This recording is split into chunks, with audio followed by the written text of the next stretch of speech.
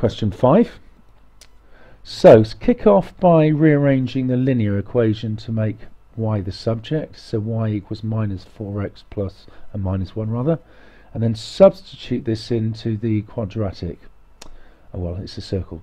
Substitute it into the more complicated one, so we're replacing the y squared with minus 4x minus 1.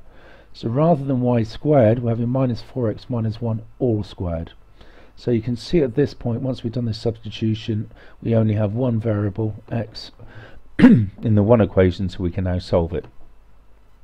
So multiply out the pair of brackets, gather together like terms, and simplify. We get to 21x squared plus 10x plus 1 equals 0.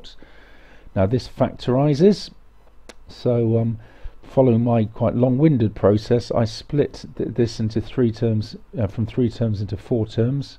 This middle 2 terms splits 3x and 7x. How did I do that? Well, I thought of two magic numbers that multiplied to make 21 times 1, which is 21, but at the same time added to be the 10, which is 3 and 7. So I just split my 10x, 3x and 7x. Either way wouldn't have mattered. I've just chosen to put the 3x first. You then fully factorize the opening 2 terms and fully factorize the third and the fourth terms. You'll see that the bracket repeats. You might just have to do a little bit of tweaking with the sign of this term here in order to make the bracket repeat, but here we go. Then our final solution is the first bracket comprises the 2 components which aren't in a bracket, and the second bracket is the repeated bracket. So this is our fully factorized quadratic. So what value of x makes this bracket 0? That's minus a third, and this bracket 0 minus a seventh.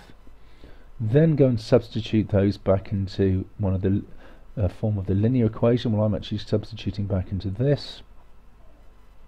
So when x is minus a third, substituting that into here, I get y being a third. And when x is minus a seventh, substituting that into here, I get y being minus 3 over 7.